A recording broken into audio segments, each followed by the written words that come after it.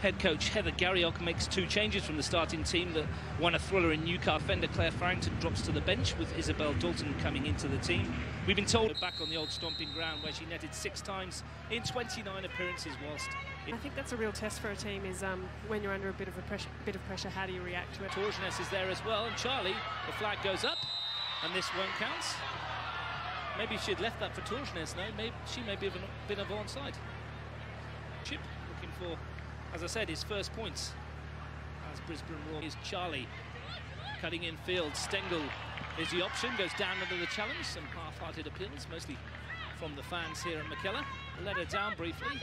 Dalton, ambitious effort from distance, it's dipping. I think Carmis had it covered, but why not from Isabel Dalton? Be physical and really attacking force. Thorsnes, just for a moment, saw Thorsnes helped it on his way. Arnold's coming. Charlie was interested, and that's a great bit of goalkeeper. Right foot, bit of space out wide for Yallop, who comes one in. It's hit the crossbar, must be a goal, and it's turned in on the far post. India Page Riley is claiming it. It may well have crossed the line already. What is undoubted is that the Roar leads. Just break off here for a second as Raso's in once more. Decent ball across goal, but ball from Gorry finds a bit of space for Baisden. She fires well goalwards, and that's a decent stop at the near post from Shan Carmis. It needed to be made. Brilliant save. She started well in midfield too. That's fallen for Gorry. She might try her luck from here. Why not? Says again. Get a really good clearance away. Gorry swings it in. Good header from Raso, but couldn't direct it on target. Got up really well with the verted early goals. Here's Camilla. Great ball in. Real opportunity. A piece on that because you're not going to get better delivery than that from Camilla. What a ball. Thorsnes. Strike from Rosebarken. They had Mackenzie Arnold worried briefly, but the goalkeeper Pickett swings it in. Chance for Raso. Opportunity that she heads over the crossbar. Mentioned a moment ago that had a beautiful evening in Canberra. That ball's looking for Raso, and she's got there ahead of the keeper. And Hayley Raso, biting the hand that used to feed her, scores on the return to Mackellar Park, and the Roar double their lead 5 minutes before half-time. May have been Route 1, but it was effective. Well, that's it. Sides. Did she get a shot away? Looks for Raso. First time hits. Couldn't get her head over the ball to keep it down, but once again, Canberra cough up chief possession. Sides. Simone Charlie onto that left foot.